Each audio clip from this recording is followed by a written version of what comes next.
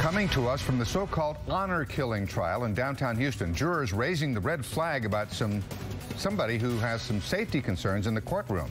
Now, the man on trial is Irsan. He's accused of killing his son-in-law and his daughter's best friend. In the past hour, 4 jurors pulled the bailiff aside. We're told that they were concerned for the safety of a prosecutor because of something they said they saw from Irsan during the cross-examination. Let's go directly to reporter Ryan Korsgaard, who has these breaking details. Ryan?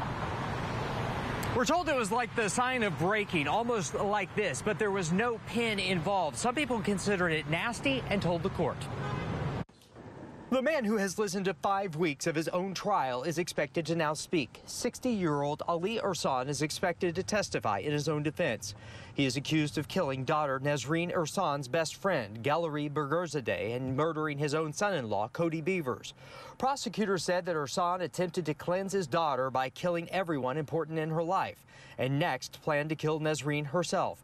Prosecutors say Irsan was angry that his daughter brought shame to his Muslim family when she started dating, then married a Christian man. This isn't an attack on the Muslim religion. This is one man and one family's extremist views. That's how the prosecutor put it during opening statements as the trial began. The defense made a different prediction. They're going to want you to either execute them or give them life without parole, based on a case that you really, truly are not going to know what happened. Today, the defense attempted to use the testimony of 3 of Irsan's sons to undermine Nesreen's earlier testimony. She claimed that she was the primary caregiver in an oppressive, sometimes violent home. The sons said that their father was not abusive and denied knowing anything about his stalking of Nesreen and the Beavers.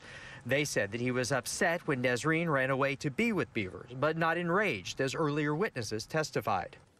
And we know that Irsan could testify as early as tomorrow. That is against the advice of both the judge and his attorneys. We're live downtown. Ryan Korsgaard, KPRC, Channel 2 News.